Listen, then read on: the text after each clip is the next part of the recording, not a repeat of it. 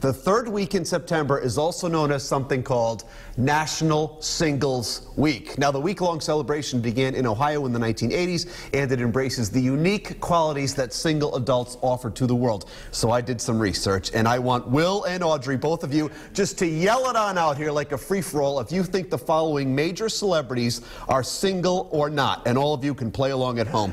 Here is our first one right here. What do we think about Angelina Jolie, single or involved?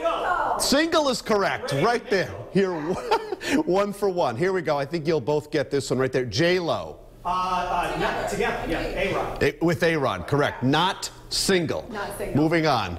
Leonardo DiCaprio. Single. Single. Single, correct. He's just having a big old party, as we've heard many times.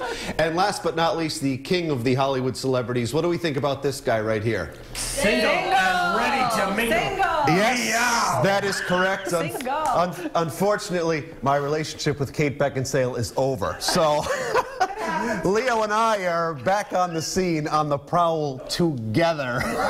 All right, enough of that guy in the tuxedo. What am I hosting a telethon? So it's National Singles Week. We're having some fun. It's a Monday. Let's take a look at what's coming up this morning.